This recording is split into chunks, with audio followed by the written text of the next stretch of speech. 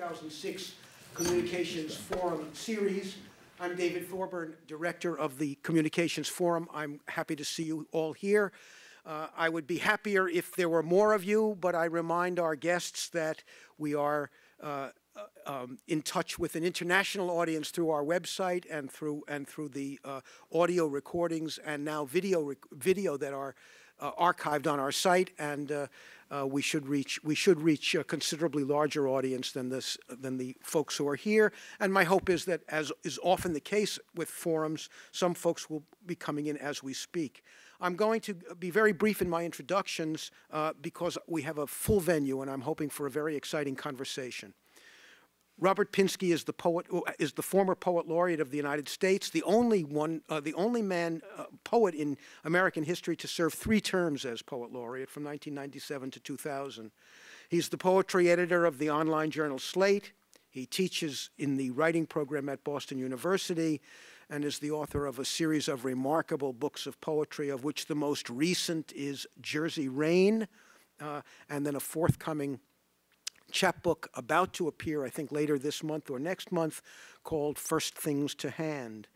One of his most recent publications, which we will have a chance to talk about a bit later in our conversation, is a very interesting and in some ways surprising book for Robert Pinsky, a book called The Life of David. It's not about me, however. It's about the biblical King David, much to my dismay when he told me that.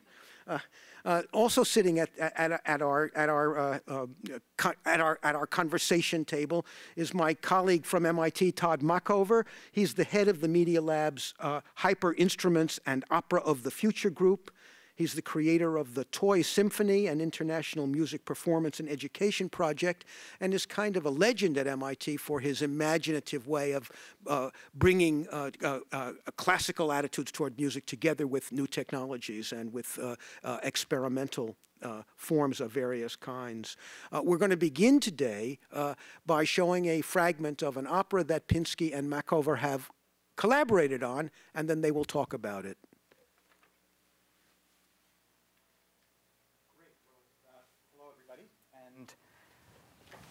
I thought I would just quickly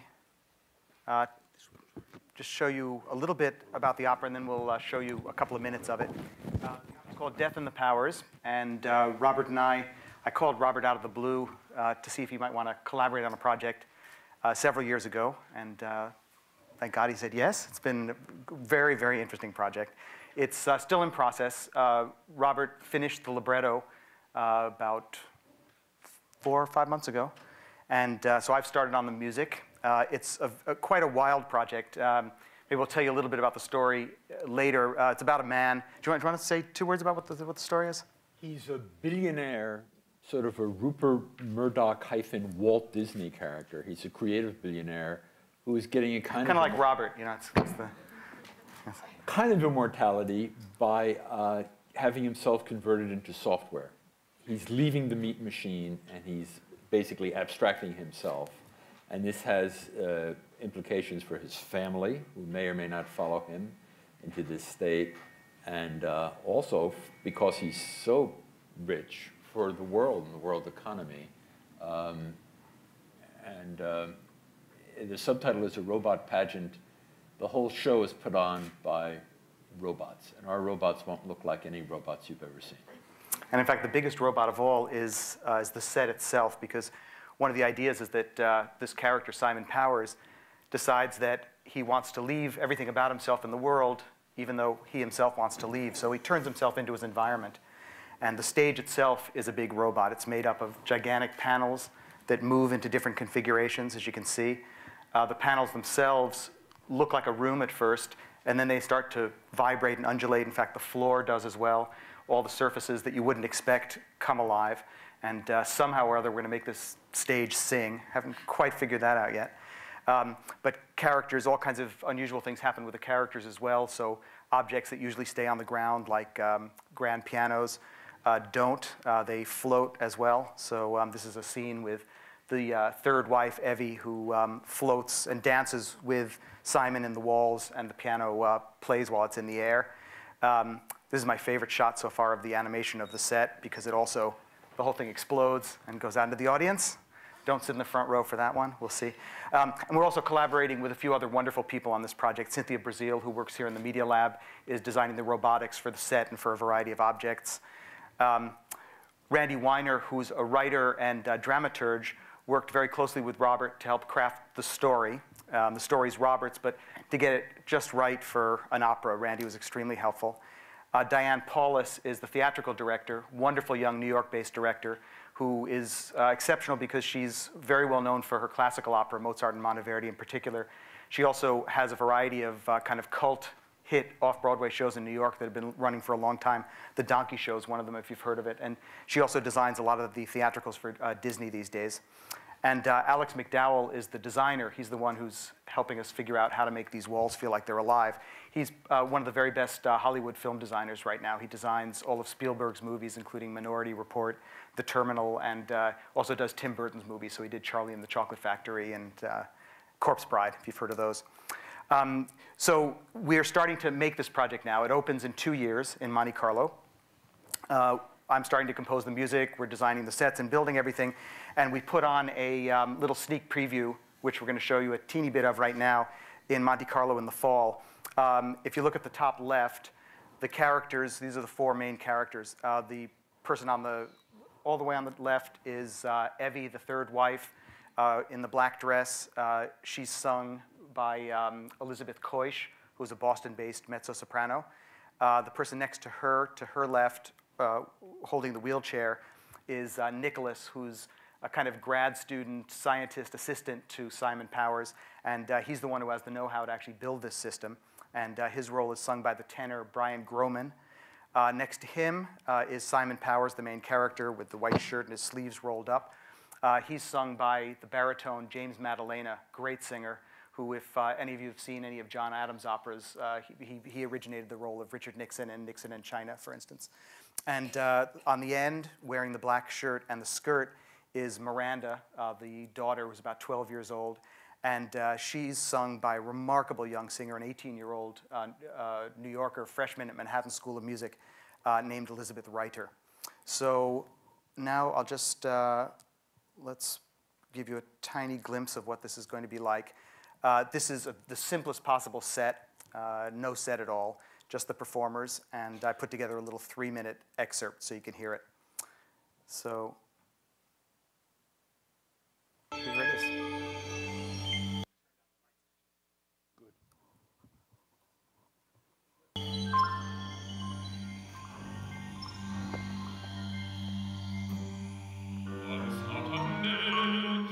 Could you make that louder, please?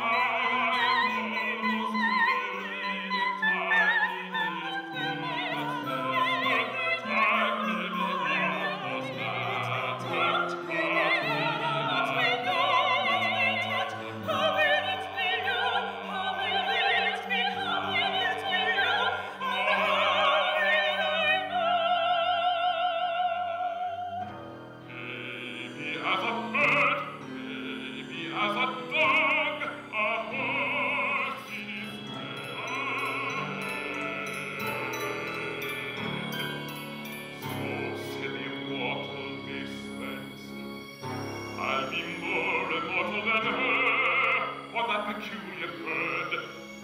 Immortal will you be.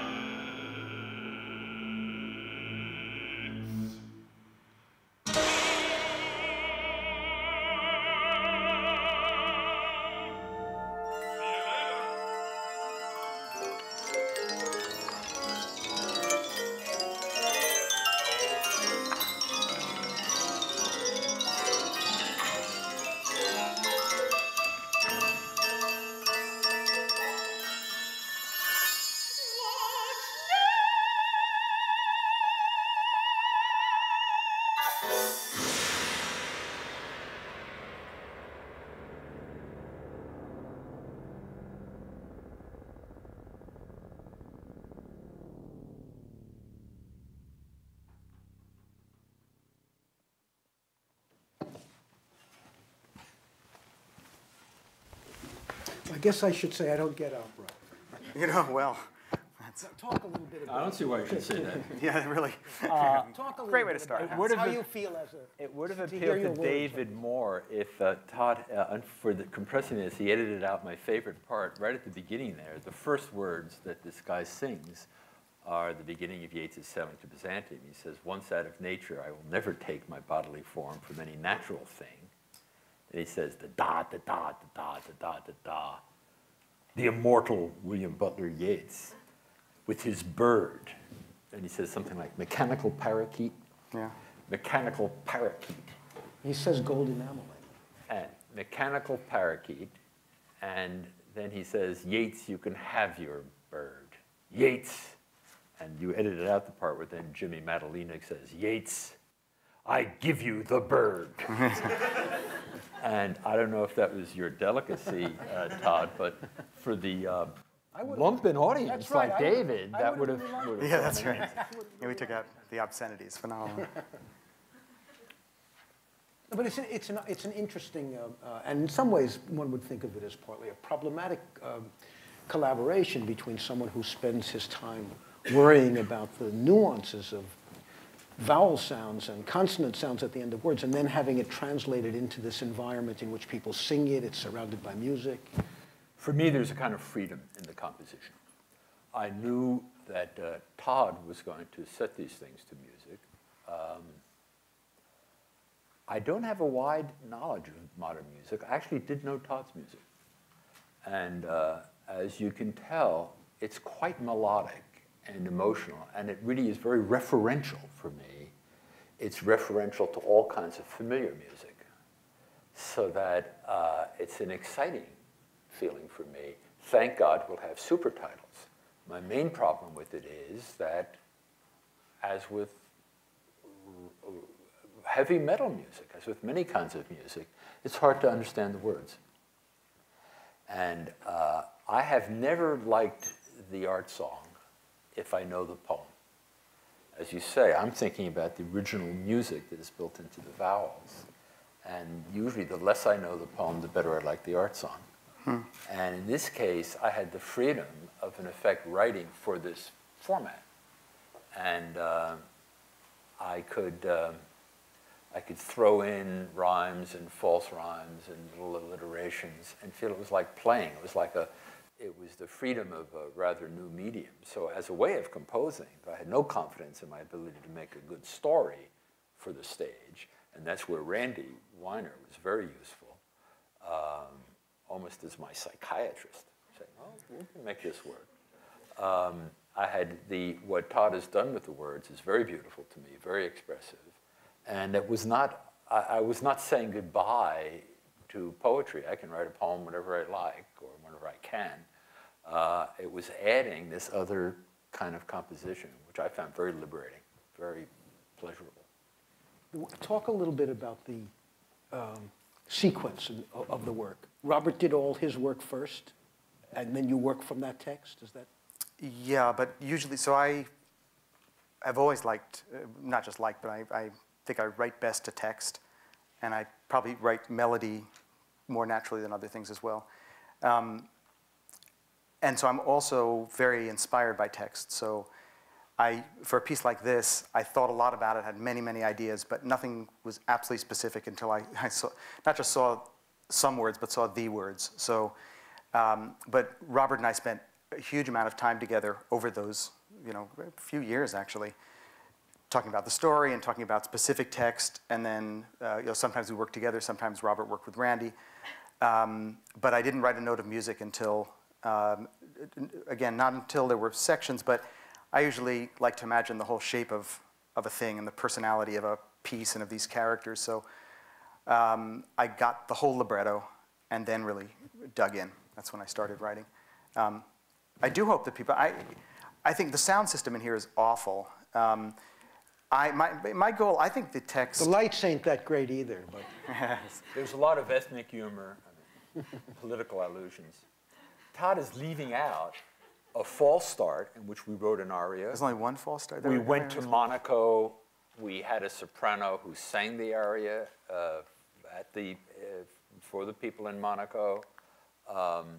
And with that false start, and with this project so far, Todd will email me and say something like, there are a lot of syllables right here. Can you find a way to use fewer syllables? And I pride myself on... Because the music requires. Well, because the exigencies of needing to compose music for it. Is that a fair paraphrase? I mean, I'm sort of forgetting things like that. Yeah. Can we use a simpler word here instead of a longer word? Simpler word, longer word. I know, you just never, you never know what's going to come up. Some it's little part of it. tinkering. And I think in every case I've responded by saying, no, but this. That is, in every case I said, well, not that fix, but how about this fix? And I think the fixes have been appropriate. Yeah, I think often it goes back a few times, but... Yeah, so there has been a process of collaboration on that level where this won't work here like this, can we try that? I'll say, well, A wasn't any good, B wasn't any good, how about B prime or C? Yeah, and I think probably that's the way you like to work, but especially with a project like this, where it's not a fixed poem, it's also incredibly liberating for me because you can start writing the music and see. I remember something that came up in this section was it's not always easy ahead of time. I think in the old days you could plan out the structure of an opera and say, okay, I need a trio here and I need a duet here, and here's we bring everybody in. Mm-hmm. This, I think, was more fluid. We knew we're setting up characters and situations.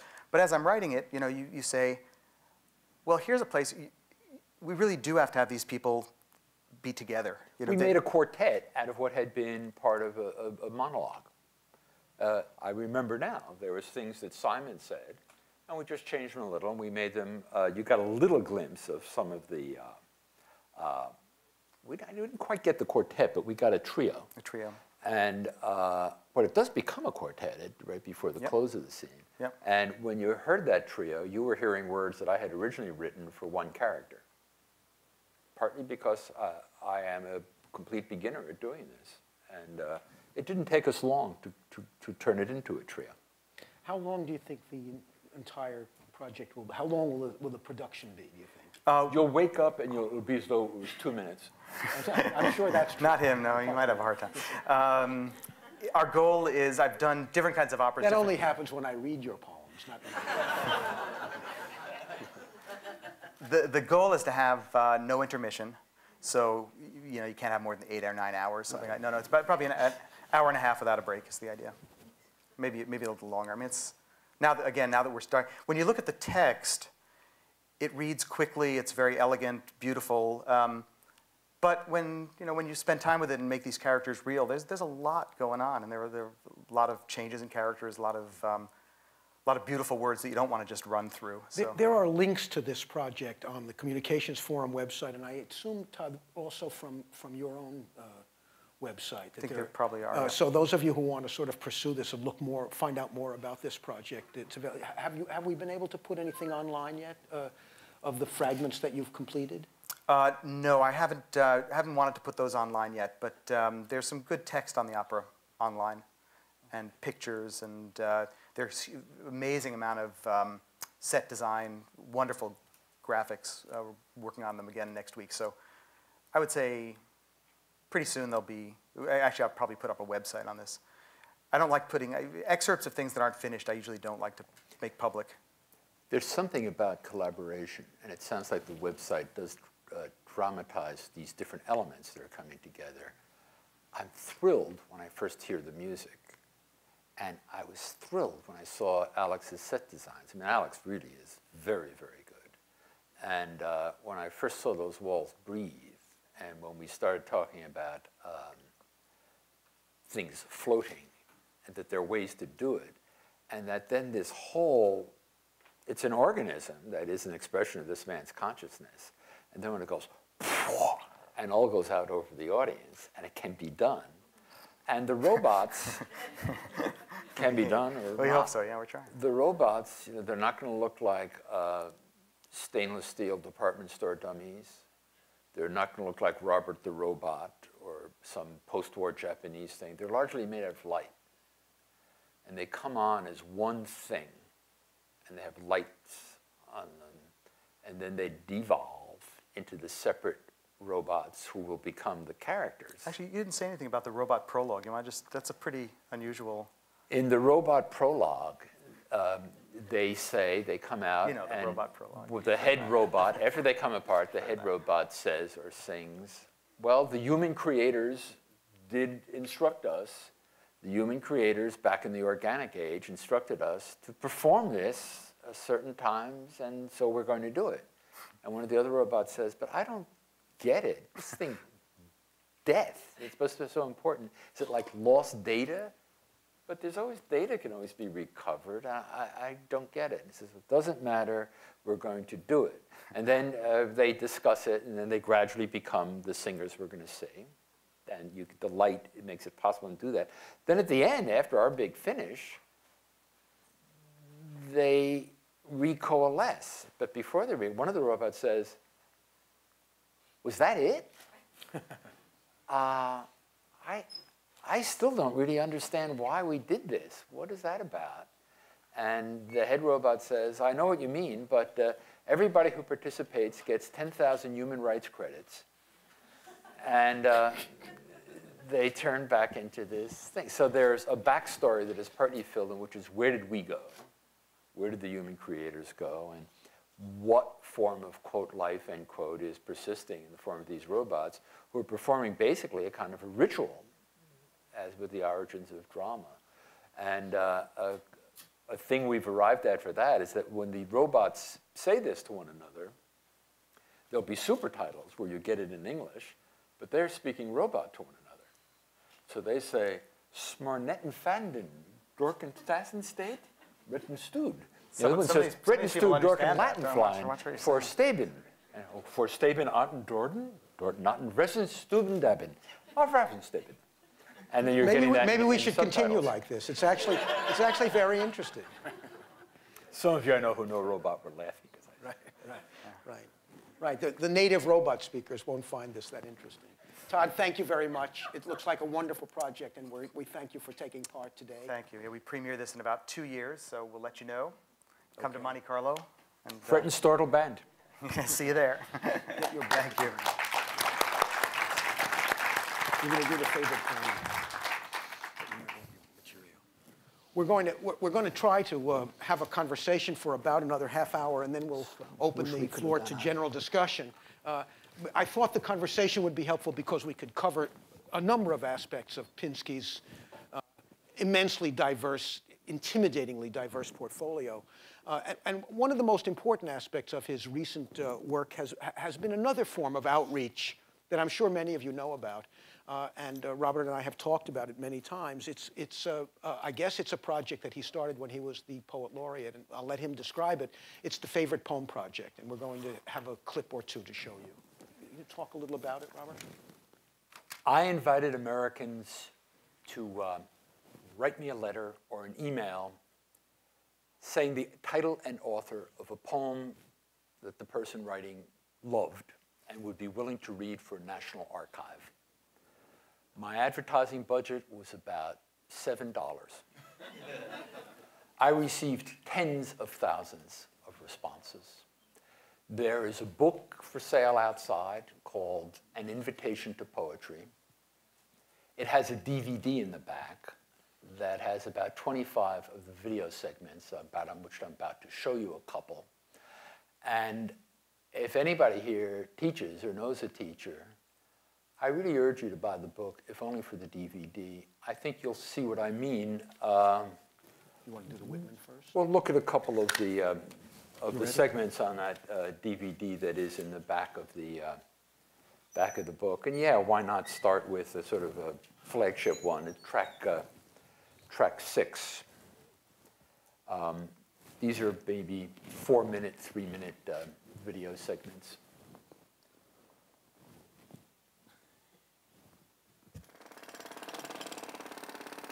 Is there a way to get these lights down? My name's John Doherty. I'm from Braintree, Massachusetts, 34 years old, and I'm a construction worker for the Boston Gas Company. We do outside construction work, providing natural gas for residents or businesses. So a lot of digging, laying pipelines, having gas mains, all outdoor work. The satisfying thing about the job is you're working with a dangerous element, really. So it's important to be exact in everything you do. You certainly don't want to leave any kind of a gas leak behind. So, you know, you have to be careful. You have to pay attention. Poetry was definitely intimidating initially.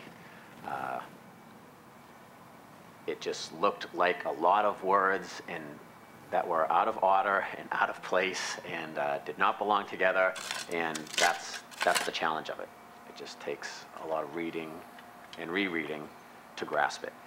But once you come to understand it, you've achieved something. So now you feel good. Song of Myself is a poem that I probably had a lot of difficulty understanding the first time.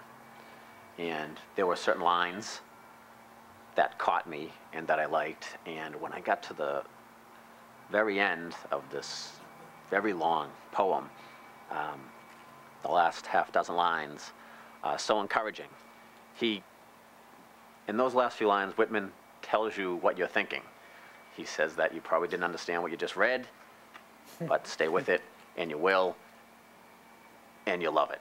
And so it felt like it was speaking directly to me when I first read it, and I keep those lines in mind no matter what I read now. The connection I feel with Walt Whitman's poem Song of Myself is not due to the fact that he talks about laborers, physical labor, working outside, and like the common working American. That's a nice touch in it, of course, but I enjoyed it for its upliftingness, its ability to inspire me and see things in life and in everyday existence that I hadn't noticed before, that I might have taken it for granted before. Song of Myself by Walt Whitman. There is that in me. I do not know what it is, but I know it is in me. Wrenched and sweaty, calm and cool, then my body becomes. I sleep long. I do not know it. It is without name. It is a word unsaid. It is not in any dictionary, utterance, symbol. Something it swings on more than the earth I swing on. To it, the creation is the friend whose embracing awakes me. Perhaps I might tell more. Outlines. I plead for my brothers and sisters. Do you see, oh my brothers and sisters? It is not chaos or death. It is form, union, plan. It is eternal life. It is happiness. The spotted hawk swoops by and accuses me. He complains of my gab and my loitering. I too am not a bit tamed. I too am untranslatable. I sound my barbaric yawp over the roofs of the world. The last scud of day holds back for me. It flings my likeness after the rest, and true as any on the shadowed wilds. It coaxes me to the vapor in the dusk. I depart as air. I shake my white locks at the runaway sun. I effuse my flesh in eddies, and drift it in lacy jags. I bequeath myself to the dirt to grow from the grass I love. If you want me again, look for me under your boot soles. You will hardly know who I am or what I mean, but I shall be good health to you nevertheless, and filter and fiber your blood. Failing to fetch me at first, keep encouraged. Missing me one place, search another. I stop somewhere waiting for you. Okay, shut it off. Thank you. We have the lights come up. Could we see the audience?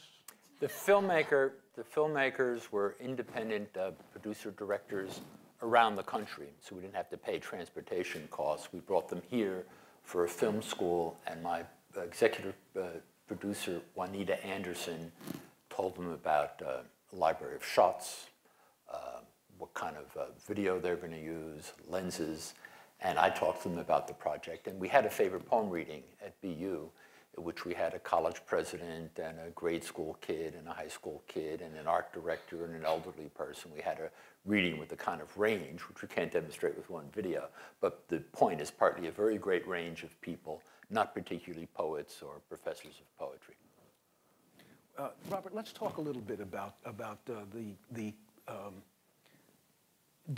democratic implications of this. I mean, clearly, one of the implications of the whole project is to say poetry should be, we shouldn't think of poetry as a kind of elite activity which only professors and poet tasters like, but that it's something that ordinary people can enjoy and experience, that poetry belongs to everyone. But of course, there are plenty of poets who think that this is sort of selling out. We could put it differently. We could say we're establishing a true elite of people who understand a poem, have incorporated, can read it aloud in a way that other people can perceive it, against the false elite of people who get tenure at Yale or Harvard or BU or somewhere and often don't know anything about what a poem actually is. So the elitism is the elitism of people who are actually responding to a poem in a way that can be communicated to another person, which is very fundamental to the art of poetry. And it substitutes for a couple of elites. There's the academic elite, which sometimes really not very close to the nature of the art of poetry. And in our country, what the most true elite in American culture is an elite based on performers. So that instead of kings and queens and dukes and earls and duchesses, we have singers and actors and athletes. This is a great improvement. Far better to idealize somebody because they can throw a ball like hell, or they're beautiful, or they can sing and dance very well, than because of who their great-great-grandparents were. But this is different from either the academic world or the media world of celebrity.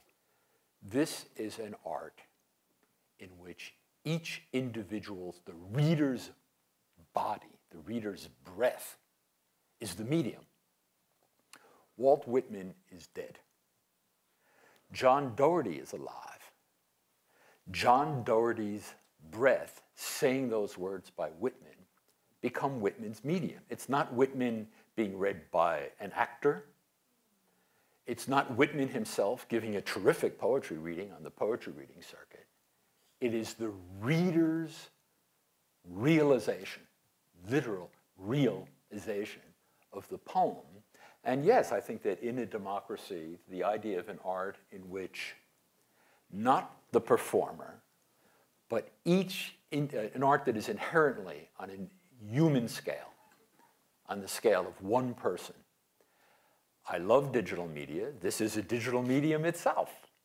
But the medium that is also human and bodily, as in the subject of the opera, there's a certain respect for that. And I think there are ways you could argue that in a democracy, this ancient art, which in some ways has non-democratic origins, courtly origins, has an important function because it inherently respects what used to be called the dignity of the individual.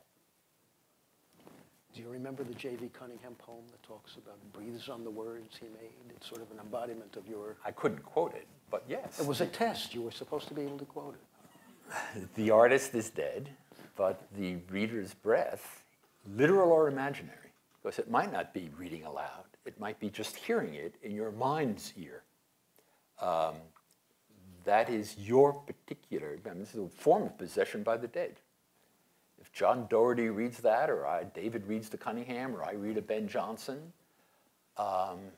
that sliver of that original consciousness is being realized in the new person's breath. But can it also be realized, Robert, just in reading? Why do I have to read it aloud to reanimate it? Poetry is an art that takes for its material the sounds of a language. And if you're, Ezra Pound said poetry is a centaur, by which he means in prose you fire an arrow at a target. In poetry you do the same thing, but you're riding a horse at the same time. And the horse I take to be the human body, the bodily part of poetry. So if you're reading a poem and not hearing it at all, as far as I'm concerned, you're missing an important part of it. Also true, if you're stupid, you won't get it all. It is an art of the mind and of the body. And every art that I can think of in some way uses something physical. You know, music uses physical sounds. Film is a physical phenomenon you take in visually and auditorily, you know, all plastic art, visual arts. And poetry also has a physical, bodily component, and that is the sounds of the words. Let's show you one more fragment from this, and then we'll go on to some other discussion. We can come back to these, but Robert, could I nominate one? Because I think she actually starts reading right away, and I'd rather just hear the read. Could we do number 4? And I think she actually reads the poem in the or recites the beginning poem at the and very the start. end, I think. So let's just look at the recitation in the beginning and not watch the whole, unless you think it's valuable. I thought we would just... I don't want to watch only part of one of them. You want to watch the whole thing? Someone. All right, all right. It's your project. I'll go through with this tedious idea. Go ahead. Actually, this is my favorite of all of the In moving slow, he has no peer. You ask him something Go in back his to the beginning ear, of the track. We he missed her thinks saying the about it title. for a year.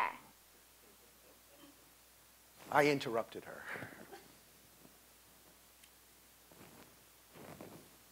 Okay. The Sloth by Theodore Roethke.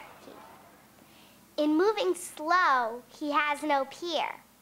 You ask him something in his ear, he thinks about it for a year. And then, before he says a word, there, upside down, unlike a bird, he will assume that you have heard. A most exasperating lug. But, should you call his manners smug, he'll sigh and give his branch a hug.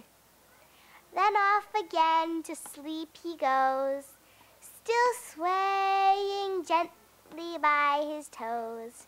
And you just know, he knows, he knows. I'm Catherine Meckling. I'm 11 years old. I live in Lexington, Massachusetts, and I'm in the 5th grade. She's actually very charming, and at the end of this fragment, she reads it again. She recites it again, even more remarkably. She analyzes the sound. But I'd rather hear Robert than his.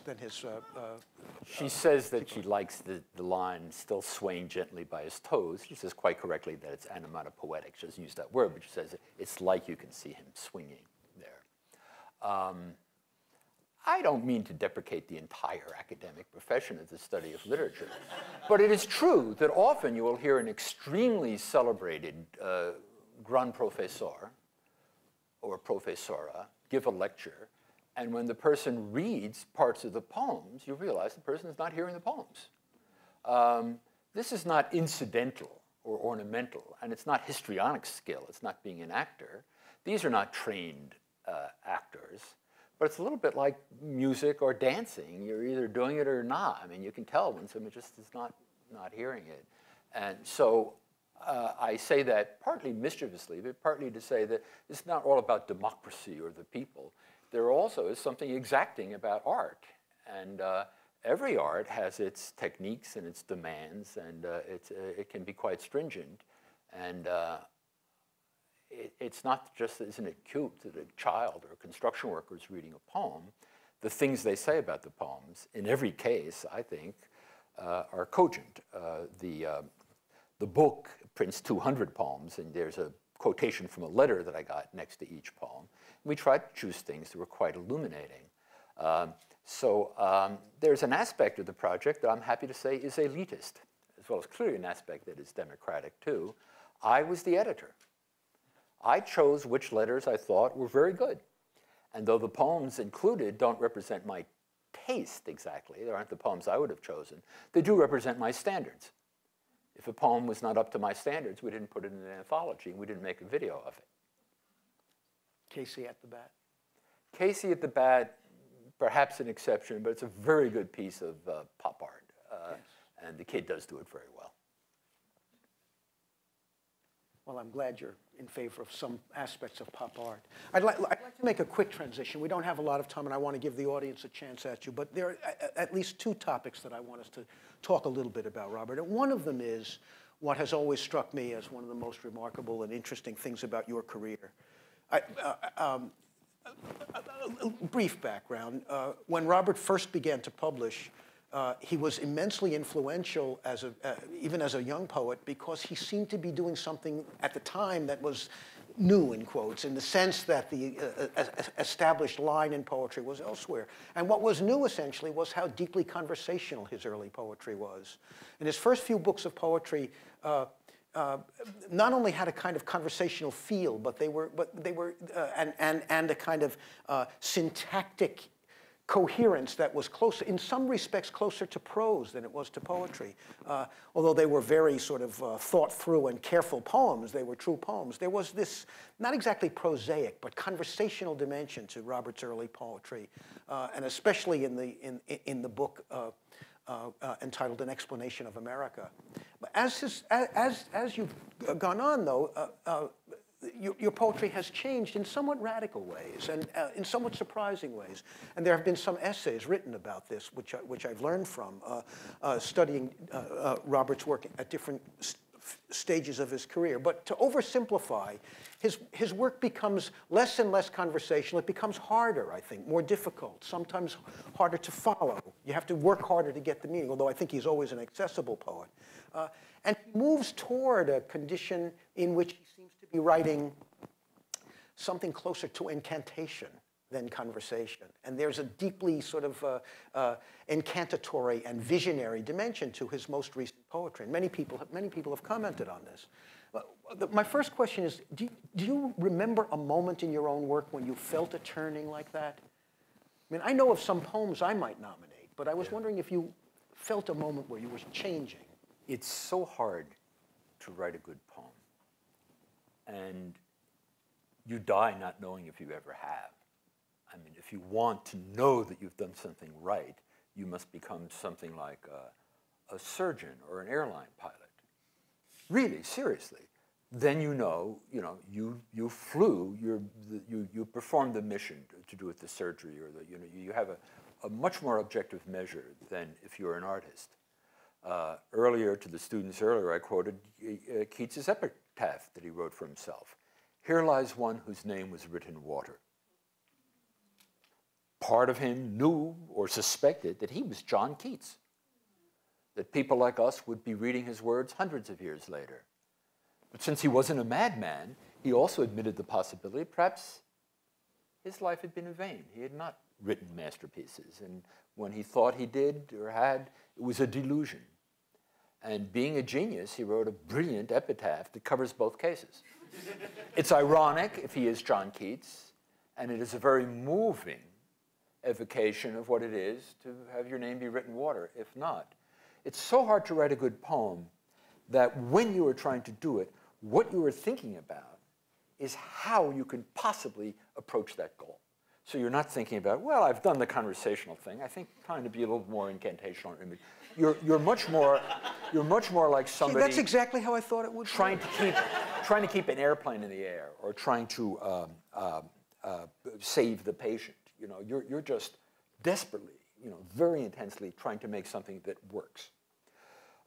It's also true that Explanation of America is spoken it's spoken fictionally to a child between the ages of 8 and 11. And almost because of that, it's a book-length poem with a little prefatory poem that is rather imagistic. And, it is. more incantational, and a poem at the end that is also much less conversational and more like a litany or a prayer.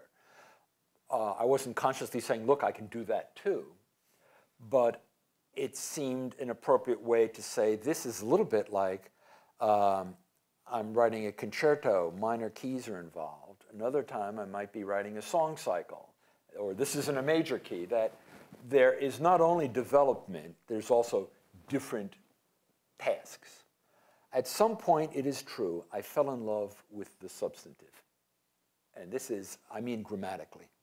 And this is like talking about nuts and bolts. I had been very much in love with very complicated sentences, like the first sentence of George Herbert's poem, Church Monuments. The man is about to go to pray, and he stops in the graveyard outside the church, and he addresses his body, and he says, the soul's going to go and pray now. Body, little child, you be good, stay out here, and look at this. You're going to learn something from it. While that my soul repairs to her devotion, here I entomb my flesh, that it betimes may take acquaintance of these heaps of dust, to which the blast of death's incessant motion, fed by the exhalation of our crimes, drives all at last. You know, you diagram it on the blackboard. It's like a spidery thing, but how beautiful the energy is directed.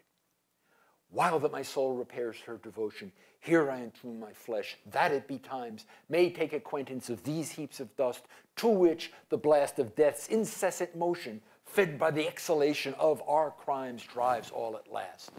I once asked a lot of doctoral students at Berkeley, what's the main verb of that sentence?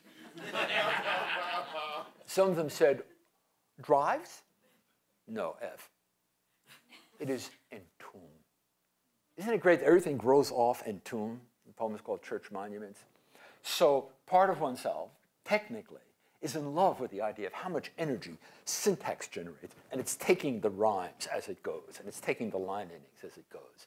And then at some point, you've been doing that a lot, those long sentences, and at some point, you know, you're probably thinking about shirt, where the substances come in with the articles. The yoke, the back, the needle, the treadle. This is one of Robert's most famous poems. It's a prize-winning poem called Shirt. Maybe you should read it, Robert. But why don't you? it's It's a short poem. So, question. but describe it and then read it. I mean, that poem, in fact, goes all over the lot intellectually, with things I've read. I plagiarize a little bit of a thing here, and I have another idea I got from there. But the poem is sort of dominated by the sense of substantives, in that case with the article, the this, the that. And there's a power to that. It's a kind of inventory. Sentence fragments. Since he doesn't want to read it, it's a kind of inventory. I'll read it. But Thank you. See, he would be much more cooperative if I wasn't his friend. It's what friends are for. It's so nice. Oh, no, I mustn't. No. You know, I threatened him. David. He's not behaving well. If he doesn't behave better, I'm going to recite some of his suppressed poetry that he wrote when he was a teenager. I said to David, keep enticing me, telling me to read Shirt, and I'll pretend I don't want to. And keep begging me to do it. Shirt. The back, the yoke, the yardage. Lapped seams. The nearly invisible stitches along the collar turned in a sweatshop by Koreans or Malaysians gossiping over tea and noodles on their break, or talking money or politics, while one fitted this arm piece with its overseam to the band of cuff eye button at my wrist. The presser, the cutter, the ringer, the mangle, the needle, the union, the treadle, the bobbin, the code. The infamous blaze at the Triangle Factory in 1911. 146 died in the flames on the 9th floor. No hydrants, no fire escapes. The witness in a building across the street who watched how a young man helped a girl to step up to the windowsill, then held her out away from the masonry wall and let her drop. And then another, as if he were helping them up to enter a streetcar and not eternity. A third, before he dropped her, put her arms around his neck and kissed him. Then he held her into space and dropped her. Almost at once, he stepped to the sill himself. His jacket flared and fluttered up from his shirt as he came down, air filling up the legs of his gray trousers, like Hart Crane's bedlamite, shrill shirt ballooning. Wonderful how the pattern matches perfectly across the placket and over the twin bar-tacked corners of both pockets, like a strict rhyme or a major chord. Prints, plaids, checks, houndstooth, tattersall, madras, the clan tartans invented by mill owners, inspired by the hoax of Ashen to control their savage Scottish workers, tamed by a fabricated heraldry, MacGregor, Bailey, McMartin. The kilt devised for workers to wear among the dusty clattering looms, weavers, carders, spinners, the loader, the docker, the navvy, the planter, the picker, the sorter sweating at her machine in a litter of cotton as slaves in calico head rags sweated in fields.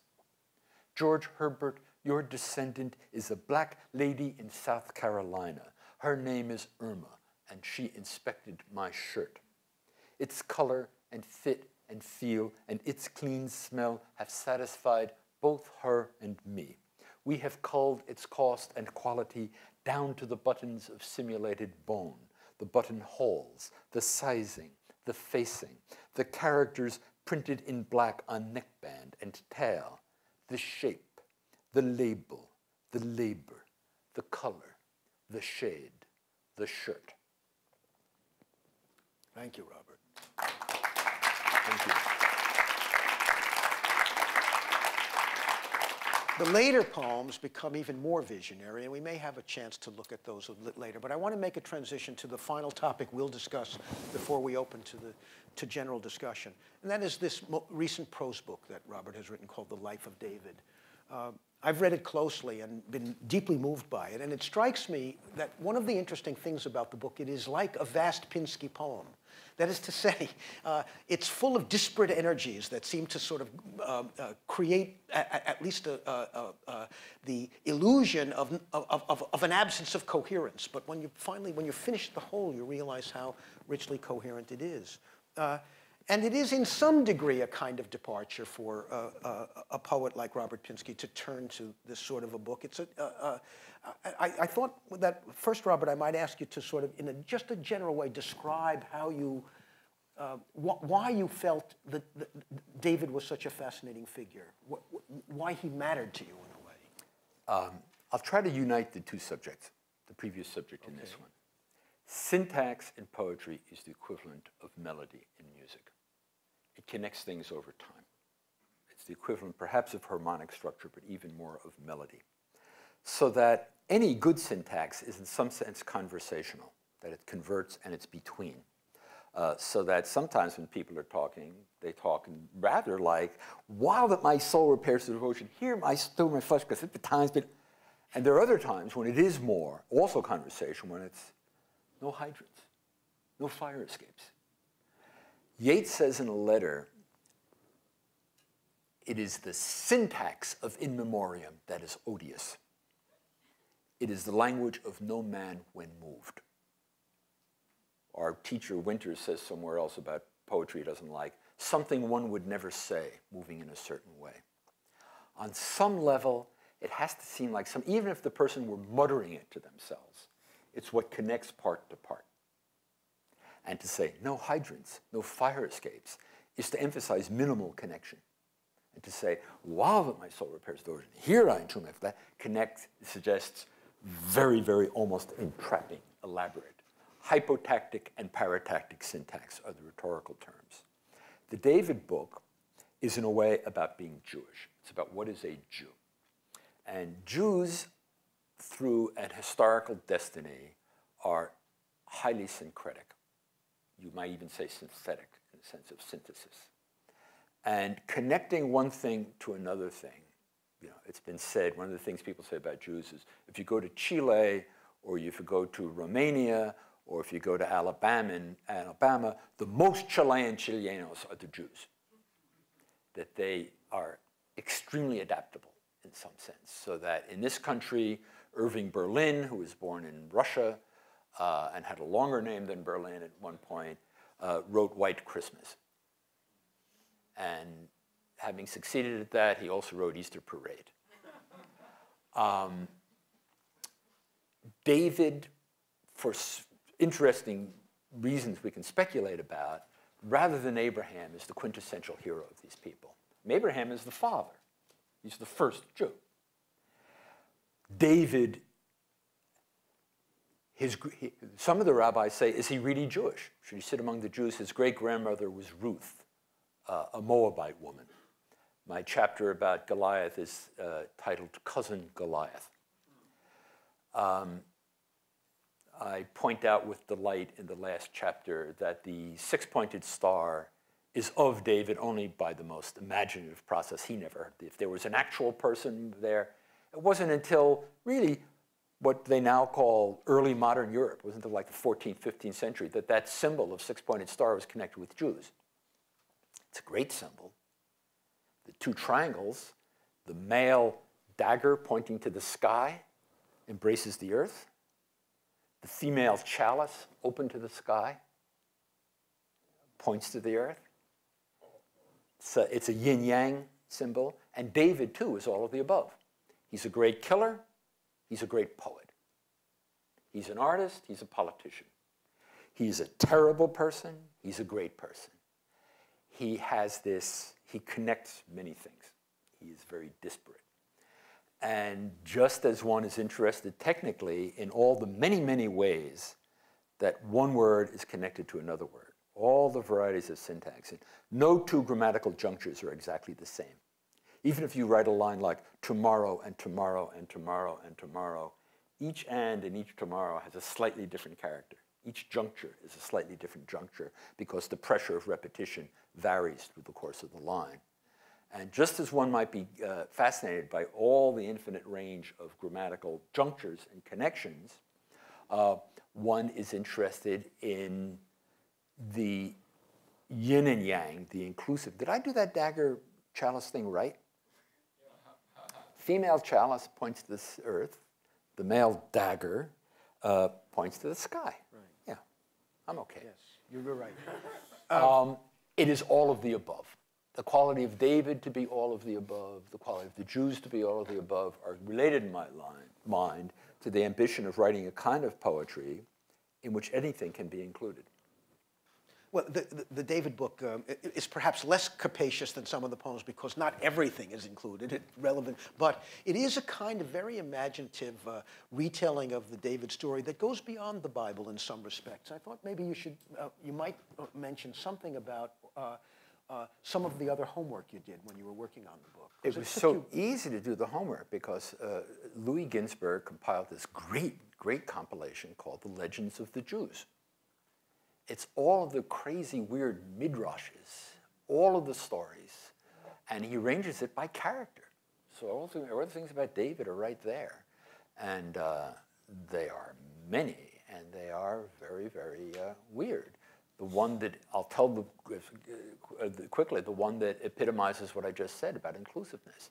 David was not supposed to live his full 70 years, as he did. His original destiny was to die as an infant. But Adam happened to be walking around in the part of heaven where the souls are waiting to be born. He saw David's soul, and he said, whoa, that's a great soul. That kid is fantastic. That soul shouldn't die. Oh, he should have a whole life. Fortunately, God is in that part of heaven too. And David's there and waiting to be born, and Adam says to God, oh, that kid should have a whole, that's a great soul. You gave me 1,000 years to live. I'll give him 70 of my years.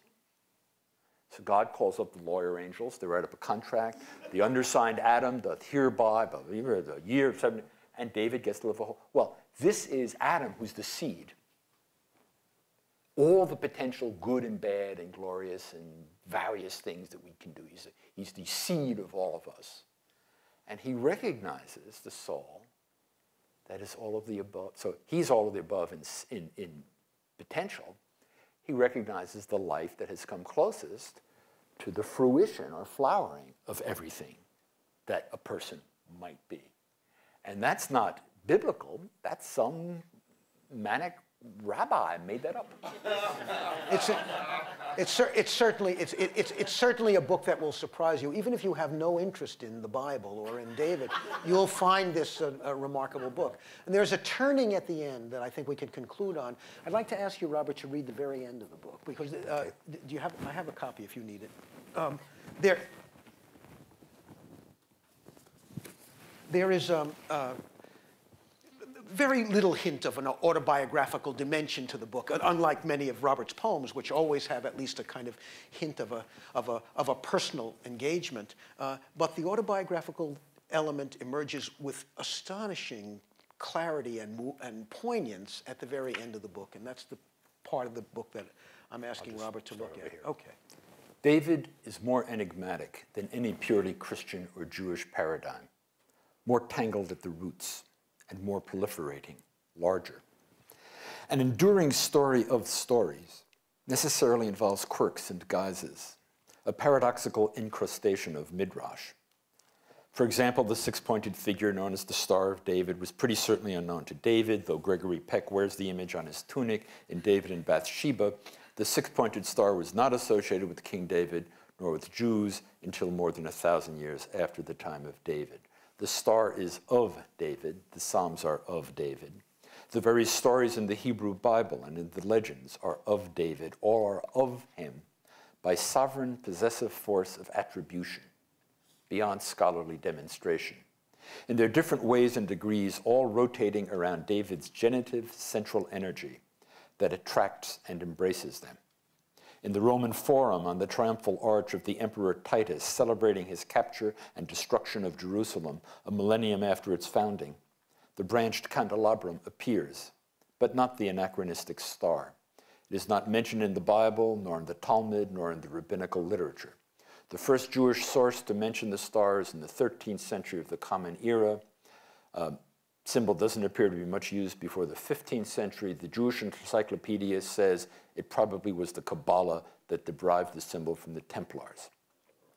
I'll skip the paragraph I've already paraphrased to you about the male dagger and the female chalice. The Star of David's history has been far from uniformly sweet. When the Portuguese monarch Afonso IV reversed his predecessor's benign policies, all Jews were forbidden to appear in public without a visible six-pointed yellow star on their hat or coat. In this regard, the Nazis again appear as not originators, but copiers, adapters, exploiters, and refiners. Continuing and extending the theme of inclusion, Gershom Scholem, in his essay on the star, commends the wisdom of converting the symbol of oppression into an insignia of national identity. On the flag of Israel, and as a glyph unmistakable as the cross, the stringent geometry of the star, in the way of human makings, accepts but transfigures its range of meanings. Here is a particular instance, a photograph of 12 young men taken in the bad year 1939.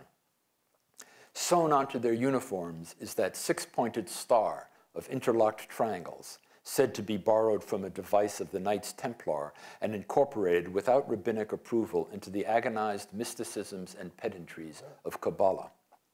The young men, squinting back at the camera, are named Ralph Binder, Joseph Siegel, Nathan Schneider, Morris Newberg, Herman Schneider, Gilbert Kaplan, Harry Silver, David Becker, Milton Silver, Milford Pinsky, Abraham Baum, and Seymour Barron.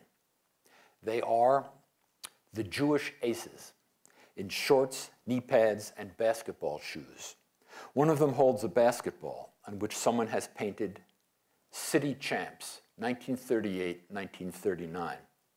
Another cradles the trophy with its crowning figure of an athlete holding the ball overhead in the trophy maker's stylized gesture of attainment in plated metal. They are standing in front of their high school in Long Branch, New Jersey. 1939. The group picture is an interesting artifact because of the apparent wacky or tragic incongruity of that six-pointed emblem deployed in Europe for such different purposes, far more like those of King Afonso, at the moment the photograph was taken. The players of the Jewish aces were most likely far from unaware of the laws and measures enacted by the Third Reich. Some of them would eventually go into battle against that regime. It seems safe to assume also that on that sunny afternoon in Long Branch, beaming at the camera, the young men were aware of the assertive, maybe even defiant quality of the team's name, the Jewish Aces. The implications of aces, superior, raffish, primary, sensual, worldly, singular or lone, victorious, adept, also fit David. In such impure, fluid, partly accidental manifestations, certain human doings continue as nodes of energy, durably complex particles that radiate, shift, and recombine to exceed likelihood and evade prediction. King David, like the six-pointed design he would not have recognized, gathers meaning in a systole and diastole of need and invention, over centuries of attainment and outrage, suffering and ordinary life, in an endlessly glamorous, stubborn accretion. Thank you, Robert. Thank you. The floor is open to questions, comments, responses of various kinds. Yes. Can you come to the microphone because the event is being recorded and we want to hear what everyone has to say? I can repeat questions too if others are shy to do that.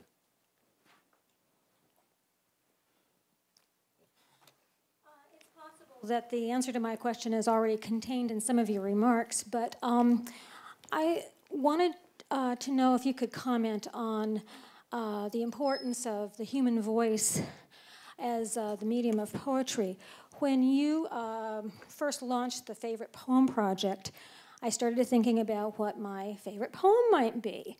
And all of the poems that originally came to my mind were poems that I had memorized as a child. Now, did I memorize them because they were my favorites, or did they become my favorites because I memorized them? I don't know. But you were talking about, the voice as being kind of an embodiment or a re-embodiment of the original spirit, you might say, or Spirit's a good word because it means breath in Latin. okay, of say the Whitman poem, and especially at a moment in history where we're shifting our media and technology. Poetry was originally spoken, I believe, and I was just wanting to know if you could talk about voice and poetry, the human voice, the spoken voice. An important distinction for me is that it is a vocal art, though not necessarily a performative art. And in a culture where, as I've said, performance is so central, it's a very important distinction. Okay. When you memorized those poems, you incorporated them. You took them into your body, quite literally. As in that the Bradbury novel, where certain people have memorized certain poems, right. That person's body is that book. The poem, in my opinion, is something that happens.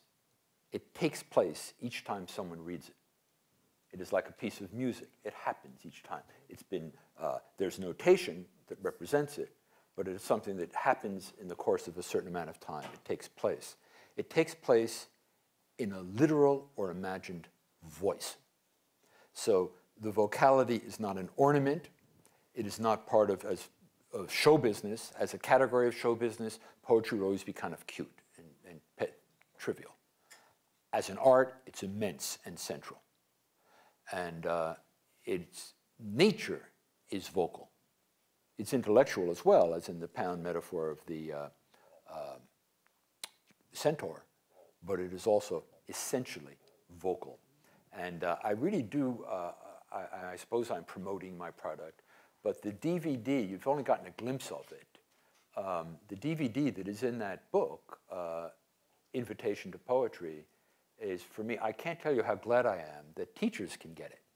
To me, it's a great teaching tool. The teacher can show the kids not a tape of a professor talking about the poem, or Sir John Gielgud reading Shakespeare, or of a rap artist doing a skillful, or the poet with a great personality.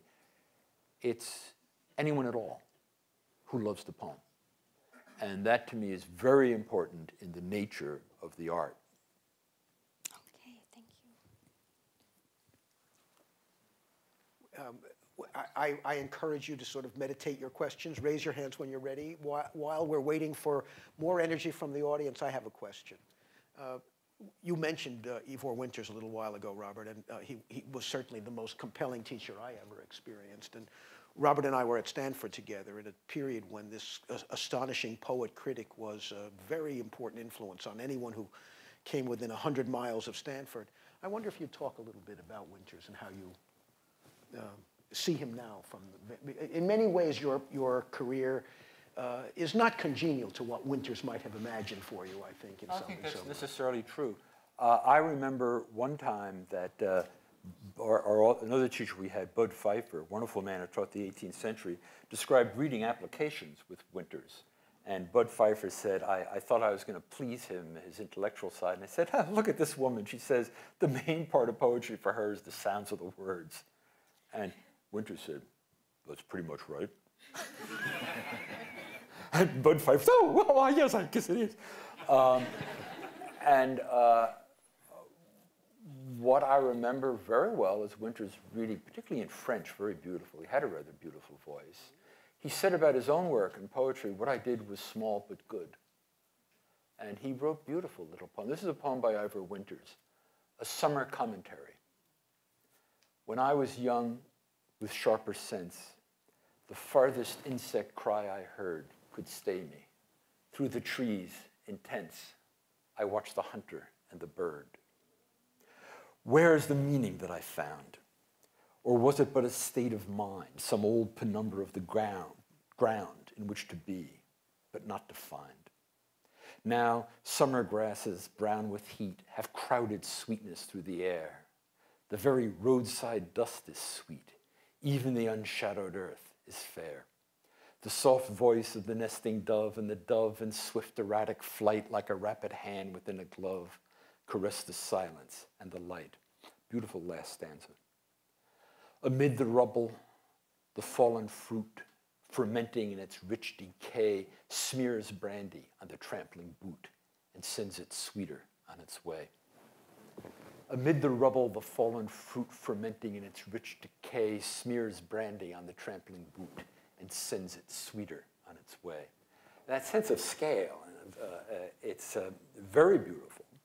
And David and I were fortunate to study with a real artist who's also a very learned man. I think his work lives. I think people still, other celebrity critics of the time, seem to me absolutely forgotten. Only I remember there was someone named Cleanth Brooks. Whereas I think Winters, people are still quoting him and arguing with him, and he did write those poems that are terrific. Not a great poet, but he wrote beautiful things like that. His emphasis was very powerfully rationalist. His great collection of critical writings was called In Defense of Reason. And he was often complained against for emphasizing the rational so intensely that the emotional dimension of poetry was given, according to these complaints, inadequate acknowledgement in Winters' account. I take it you don't agree, Robert? He was very irritated by some of his adherents. Remember, I may have been the one who asked him about what he made of the fact that so many nuns came to study with him and took his courses. And he did look very, he said, what in the world do they think I'm saying? He was, he had his blindnesses, but he did not just say the poems were only rational. No. He was very interested in the interplay between things I've been talking to you about. He had his limitations. And I'm proud to say that David and I were not amongst the robots. We were willing to argue with him that there was a lot to be said on behalf of Yeats as compared to T. Sturge Moore.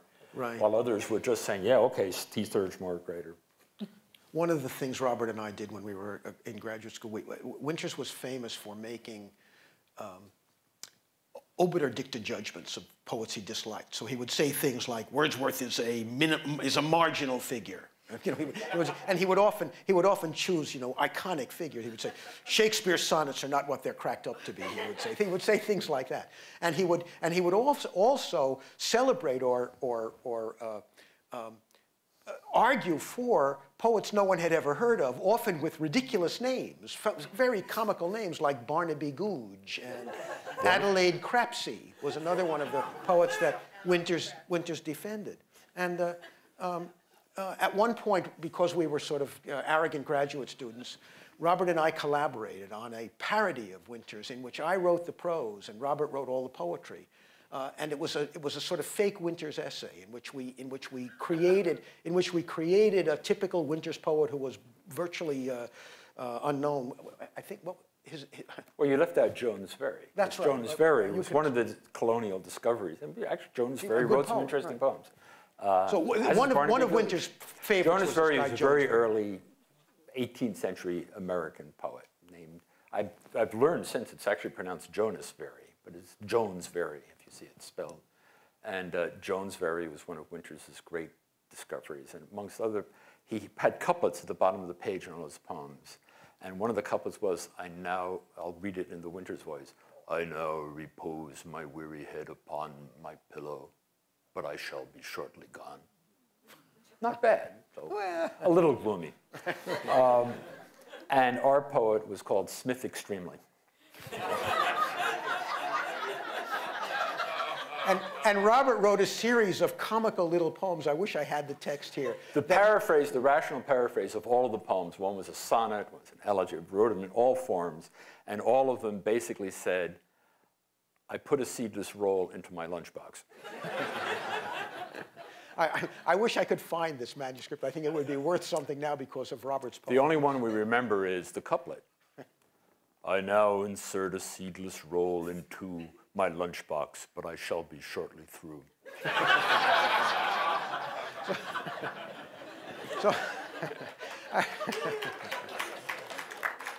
I remember reading this to another colleague, a professor that we both liked very much, a great man in his own right, who had been a student of Winters himself, Albert Gerard. And Gerard loved this parody, but he warned us never to let Winters see it. And to my knowledge, he never saw it. We were so scared that there are no extant copies. Unless you've been hiding. Well, I have one, but I can't find it. I'm going to Question. Okay. Then you'll be second.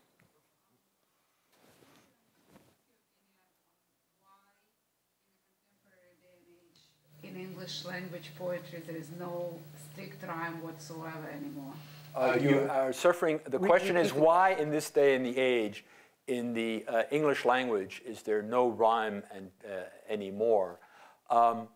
You're not the only person to have that misapprehension. I think that Joseph Brodsky, who wrote so many awful poems in English, also had that notion that he was the only one writing in rhyme and meter. Many people do, some very well. Tom Gunn wrote great poems, wonderful poems.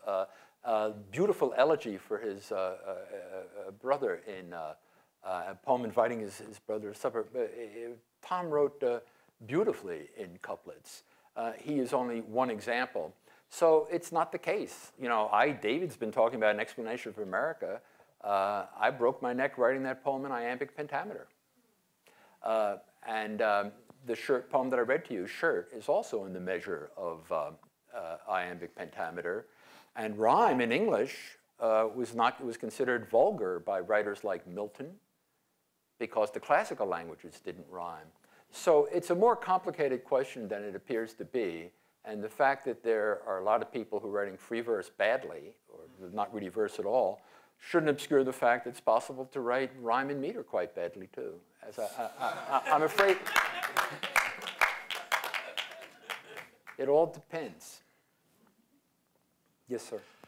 As a practitioner of maybe the most humanistic of the arts, the poetry, you've just finished an opera about a man who wants to be a robot, and it's introduced by robots. Does that horrify you, the idea that someone would wish to be a machine? Do you think that robots will ever be able to write poetry the same way that humans would? The character, in the character's mind, he's doing the opposite of becoming a machine. He's freeing himself from the fungible, mortal machine of the body. He's leaving matter. He thinks he's becoming pure spirit. And the word robot, as I understand it, is a Czech word originally. It means worker, thing that works. In that sense, we all aspire to be robots. To get our work done is one of the great human pleasures. I don't think it's that simple. I do want very much with that story to raise questions like the questions you're asking. I mean, there are characters, I make a joke of it in the opera, but they're also serious. There are characters, 3 characters named the United Nations, the United Way, and the administration, come to Simon and say, what about the starving of the earth? What about people who are suffering?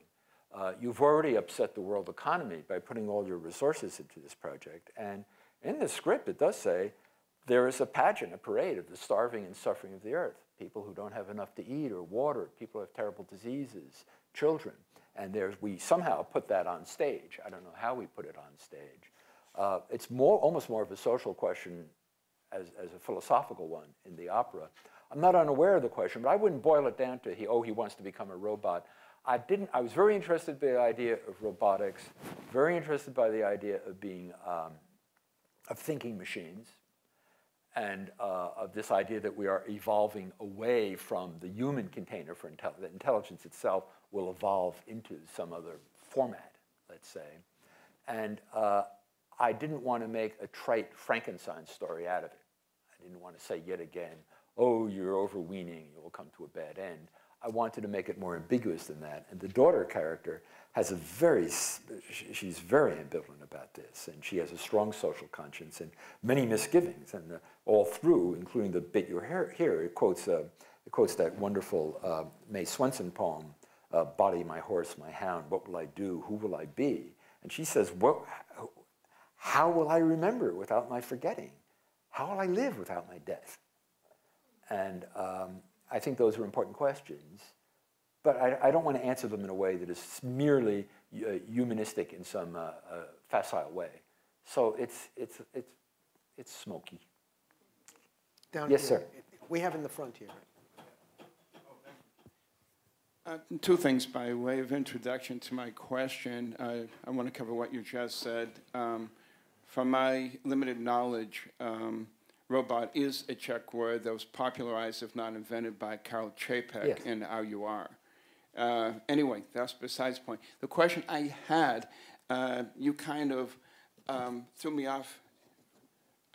David, I don't know your last name, Professor. This is David Thorburn.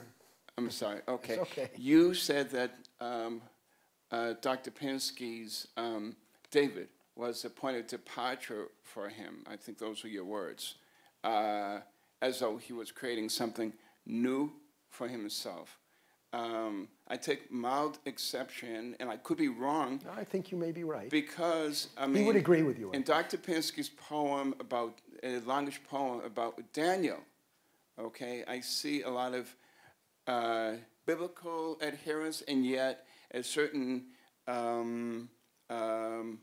personal creativity of his own, building on what the Bible offers about Daniel, and giving it a lot more cloth, and also in something as disparate, a precursor from that is his poem about the child Jesus, and so if you put those 2 yin and yangs together, if you will, I think they both form a precursor to the current David. Completely. From the childhood of Jesus is a model for the David book.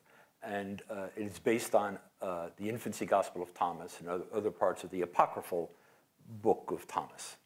And the idea of Apocrypha, the idea of Midrash, those are very interesting ideas to me.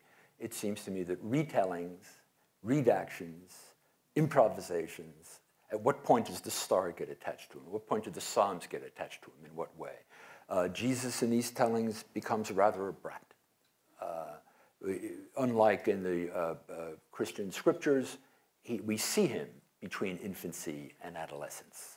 And he's a very difficult child who only Joseph has authority over him. This human quality of retelling, of giving another version, seems to me one of the many points of nexus between art and human behavior. Art is not, art is continuous with things that people do all day. We make little mini works of art, famously in our dreams, but when you're trying to be amusing to someone in a phone conversation, or when friends try to have fun at a party, when you choose colors for your living room, or when we do our grooming, there are little works of art. And a character like Daniel or Jesus or David, the biblical part is only a part of all the tremendous incrustation of human thought and feeling that is built around that thing. And it's deeply human.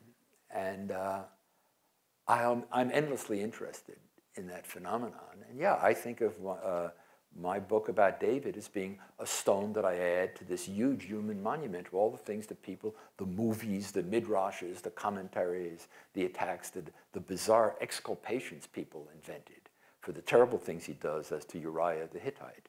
So a certain number of scholars make up absolutely bizarre stories and theories. Uriah the Hittite looks like a straight arrow, nice guy in the Bible, but really he had the key to Goliath's armor.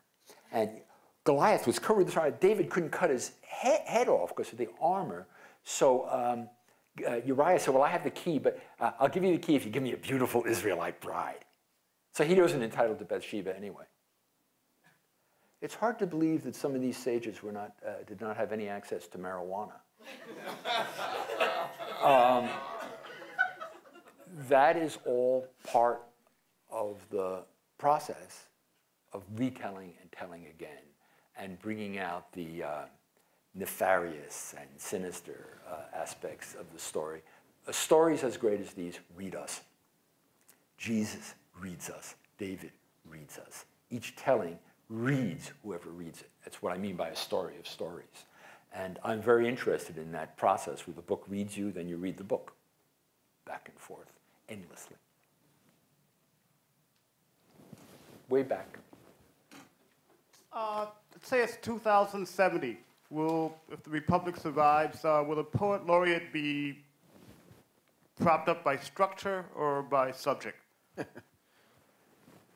It's 2070. By structure, you're talking about aesthetic structure. You're not talking about some social structure. Exactly. I'm talking about the structure, the format of the structure of one's work. For me, it will begin with the human body.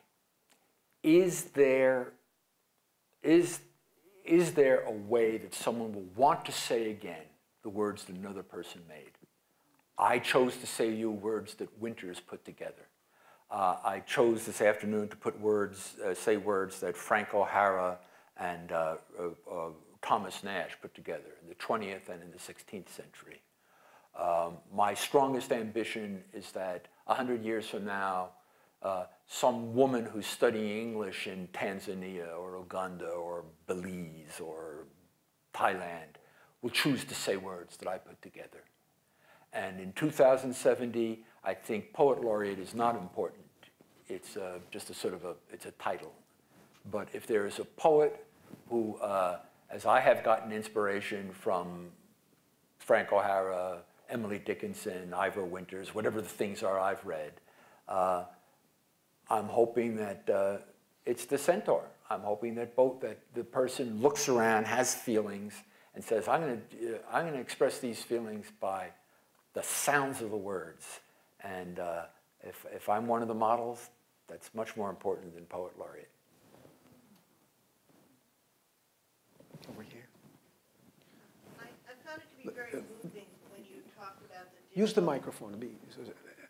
I'll repeat what she says. All right. I found it to be very moving what you said about the difficulty of writing a good poem. But it's also true that not all poets feel that. That some poets have found it easy to write, or at least that there are periods when people have a tremendous outflowing of work. So I was wondering, do you feel that hardness? First of all, have you ever had a period that was like that? And do you feel that that hardness has to do with you personally, with the kind of work that you're trying to make, or what? The question has to do with my saying that it's so hard to write a good poem. And the questioner rightly points out that some poets have found it easy, or there are times in a career when people find it easy. Frank O'Hara said, I like to play the typewriter after breakfast for an hour or so.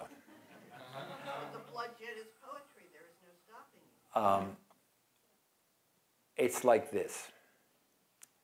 You have to climb a mountain, find your way through a maze, get to the field that has a tree in it. You climb up to the top of the tree, and you wait for a thunderstorm. Then it's easy once you're hit by lightning. It's a computer game. To get hit by lightning, once you're hit by lightning, no problem. I'm hit by lightning. But you go through a lot of scoofaroo before you can get there.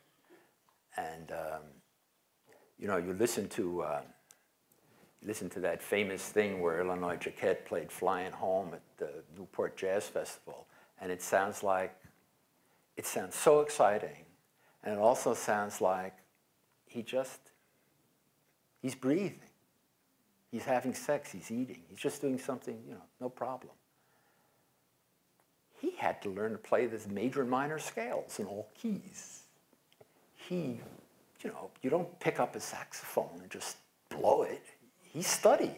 He understands the harmonic structure of that rather simple blues-like harmonic structure, chord progression. A lot goes, you work real hard to get to where it's easy. Well, Robert, in a related aspect to that question, it struck me as you were talking, the comment that you made. Robert was commissioned to write a poem about 9/11 by the Washington Post. It's a beautiful poem. And it was reprinted in the Best American Poems of whatever year it was. And the poets are asked to make a comment in it. And Robert's comment was interesting because he says, because this was an assignment, people think this was hard. But then you say, not really. Talk about that a little. You say, you know, people are surprised by this. Got me. On some occasions, it's fun to say that it's very hard to write a good poem. On some occasions, it's fun to say it's not hard. I used to say, people would talk about translating the Inferno. And I would say translation is, it's easy because it's impossible. If you're trying to do something impossible, it's a lighthearted enterprise, because you know there's no such thing. An assignment, people say, it must be difficult to write to assignment. In a way, an assignment gives you the freedom of saying, got to do this. And there's something a little bit liberating. It's like I use the same word, a word that I often find a can't word, the word liberating. I used it when I talked about working with Todd. One of the human beings enjoy difficulty very much. And when you're doing the video game or playing golf or basketball or tennis, or you're working on a new knitting pattern or building a boat, or you have the software you're figuring out, or you're solving a problem at work, you get to a point where it's neither difficult nor easy. It's just what you want to be doing. And it's hard to remember to eat or go to the bathroom because you just want to be doing that. And I think that is one of the most desired human states, that engaging a worthy difficulty, a difficulty worthy of yourself. And I said that about that poem.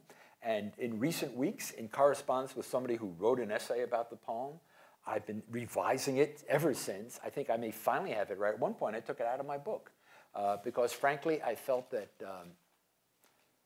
you know, I have to find out which Polish poet it is, Adam Zagajewski quoted as saying, during the Soviet years, the most ambitious poet was the state. They wanted to control all the metaphors. And I felt that I felt, quite frankly, I feel like I'm going to be preaching to the choir or something. I don't want this to be a big ha-ha line, but I felt that the Bush administration had so much taken over 9/11 that my poem had changed, and that I was unhappy. I was unhappy to think that that the meaning of my poem was going to somehow accede to the use of this as a really preposterous political slogan. You know, like invading a country that had nothing to do with it, or we're fighting back. Back means you're supposed to fight the people who, you know, that I have gone through agony over that poem, which you remind me, I said in print it was easy to write. I've never spent so long revising a poem, and frankly, what the woman said about it described just the poem I want to have written. It included the ambiguity, and she felt I was going crazy, which could be true. I have revised the poem. I've revised it constantly. Look, the post version is different from the Best American Poetry version. The version that's been in my manuscript that I took out and put back in is different. This woman who wrote this beautiful essay about my poem, I emailed her the latest revision, which incorporates a lot of Catherine Lee Bates's America the Beautiful near the end. I haven't heard from her. I think she thinks I screwed my poem up. She's been very afraid of me. She says, oh, I don't know what. She may be right. I'm terrified of her. She may be right. She may be right. One of the really remarkable things about Robert, I mean, there are many things about him I admire, but he published a poem in the New Yorker a couple of years ago, and I wrote him an email about it saying I didn't understand one part of it. And he wrote back saying, it bothers me a lot that this poem is not accessible. And he went engaged in a process of revision, and he sent me some changes. Said, do you think this is any better? I'm not sure that the poem was really improved by his changes, but I know that the poem became clearer because of his changes. And it seems to me a very meaningful comment on his way of working, that it matters to him to be understood. And I thought maybe, I know that you don't like to do this because in your position you have to be friendly to all forms of poetry, but there really is a situation in the poetry world at large in which there is a vast ocean of material that's being written is written in a kind of mystical or obscurantist way in which no rational reader can make sense of it. I'm wondering if you would be willing to say something about sort of the condition of poetry in that way. I think one never knows what the condition of poetry is. You know, the day that Elizabeth Bishop wrote At the Fish Houses, which I consider a great poem, it didn't say the next day or the next week or so in Time magazine, the New York Times, or in Poetry magazine. Last week, Elizabeth Bishop wrote At the Fish Houses, one of the best poems of the last 30, 40 years. You perceive these things over time. And there's a moment at which Stephen Vincent Benet is a very important poet and Elizabeth Bishop isn't, and then decades pass and it becomes recast. So you don't know, you don't see the scene well. I do know that for many very young people, there is an available style that's very opaque, and you can see why it is attractive. Because in this opacity, you seem to be tormented, profound, dissatisfied with the limitations of language, and it's an armor against gaucherie. It's an armor against seeming naive. It's an instant access to sophistication. And it's a too effective defense. You perfect a way of writing that seems to solve all problems. And this was true of some of Winter's disciples who wrote skill, will, must, trust. That also is a kind of a defense. Right. And I think that to do an art, you need to be vulnerable, especially when you're young. You need to be gauche. How can you ever get further if you don't manifest your gaucherie? And so you think you're saying it's protective, Robert? That they're yeah, I think so. I think you can see why, especially when there's lots and lots of people who want to write poetry, which is a good thing, but then they're afraid of being klutzy. I know that terror very well myself. And if there's an available style that protects you against seeming clumsy or unsure or uncertain, it's a great temptation. It's very attractive. I think you must risk seeming stupid. And I feel it every time I write, that I am risking seeming stupid, self-satisfied, and whatever bad thing you're worried about, banal, you know, I was excessively defensive when this gentleman asked me about the humanistic meaning of this, because I'm thinking, on the one hand, do I want to too glibly say we must be humanists and not be robots? On the other hand, do I want to make too, you can see that in either way, there's a pitfall, and you have to confront your own ambivalence. And believe me, it's much worse for me than for a 20-year-old. 19 or 20-year-old kid writes something stupid, so it's 19, you know, you wrote something stupid. I write something stupid. Robert fucking Pinsky wrote something stupid. So if anybody at all has heard of you, the stakes go up. And if you don't feel any of that, for me anyway, I know you're right, that there are times when you say it's easy, but you have to feel some of that. And I think that all styles of the period, probably always, have an element in them of here's a way to seem to have done it. And right now, it's a way to seem not to have, it's a way to defend yourself. Very easy, very available. Instant sophistication. You don't even have to have read very much, and you can seem sophisticated by adopting this manner. Is that okay? That was good. It wasn't exactly an answer to the question. I'll tell you a David Thorburn story. It was, I don't know if we need this. We were the two guys at Stanford. We were the two guys at Stanford from New Jersey. He had gone to Princeton. I had gone to Rutgers. And they actually got us mixed up a lot. I've been very proud of this most of my life, actually. People would confuse us.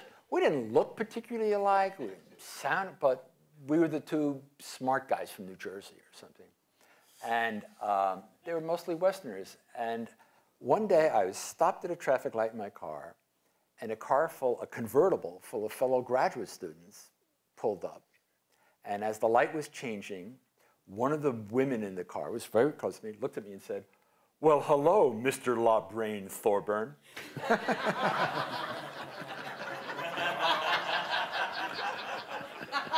Well, I can't top that story.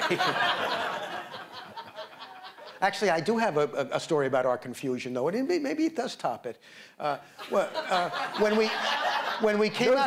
When we came out of graduate school, we went for interviews at various places. This is an impossible situation for contemporary academics to imagine, but there were hundreds of jobs available. We were very sought after. We were offered many jobs.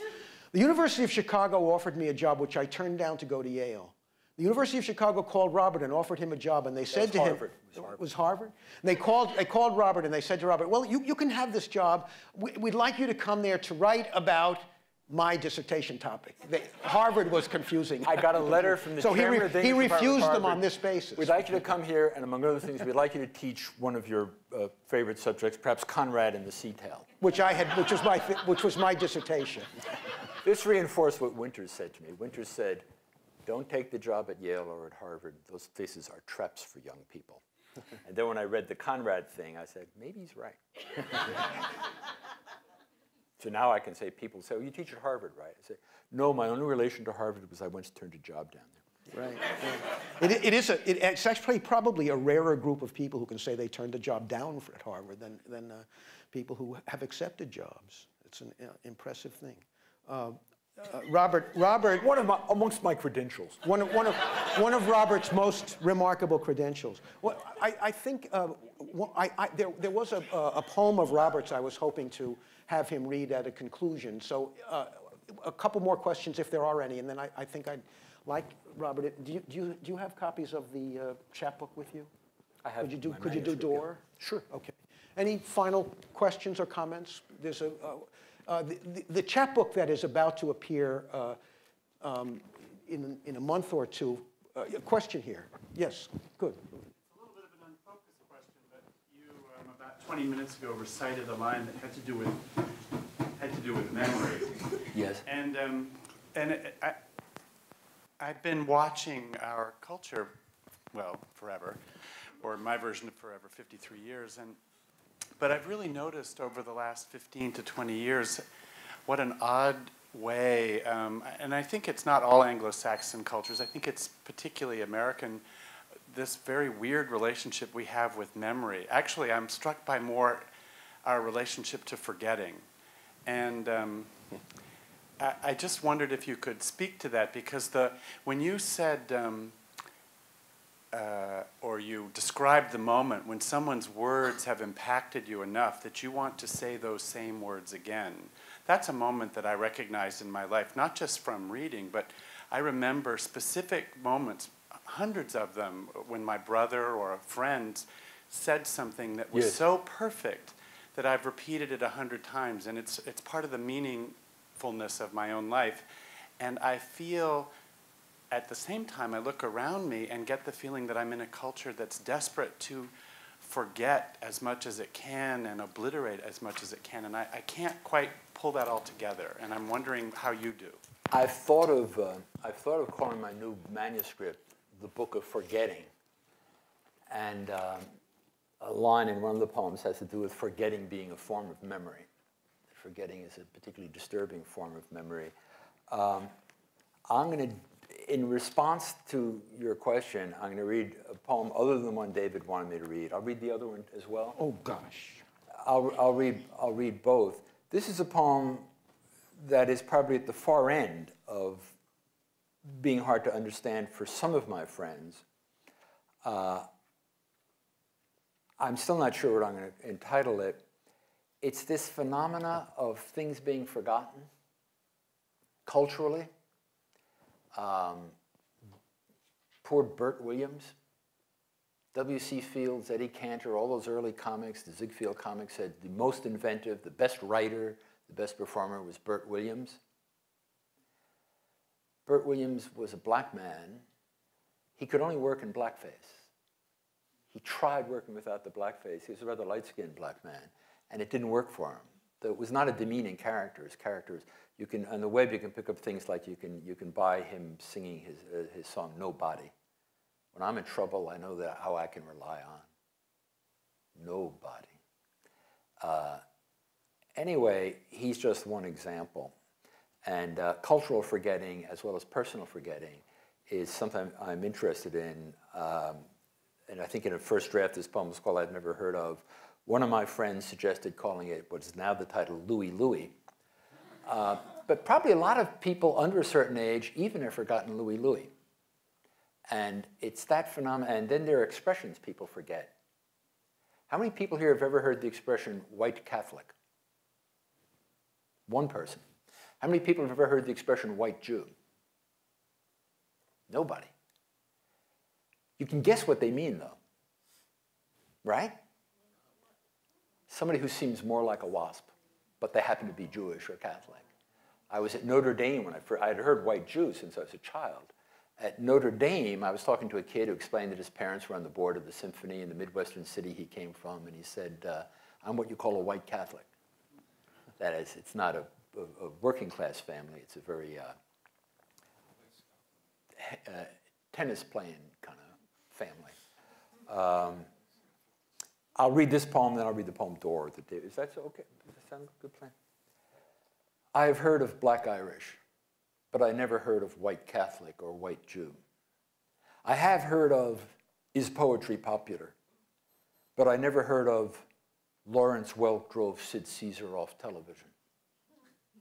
I have heard of Kwanzaa, but I have never heard of Bert Williams. I have never heard of Will Rogers or Roger Williams or Buck Rogers or Pearl Buck or Frank Buck at Yale or Frank Buck or Frank Merriwell at Yale.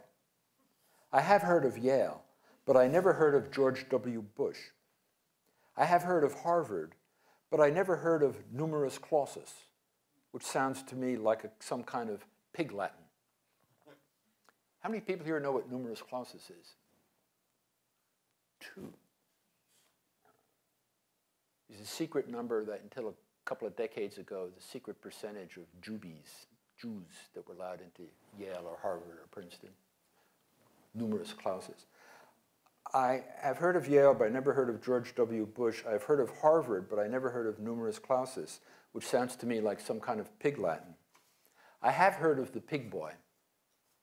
I have never heard of the Beastie Boys or the Scottsboro Boys. How many people here have heard of the Scottsboro Boys? Almost a third, almost a half.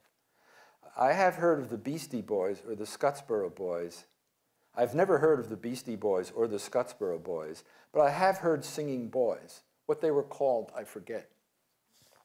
I have never heard America singing, but I have heard of I Hear America Singing. I think it must have been a book we had in school. I forget.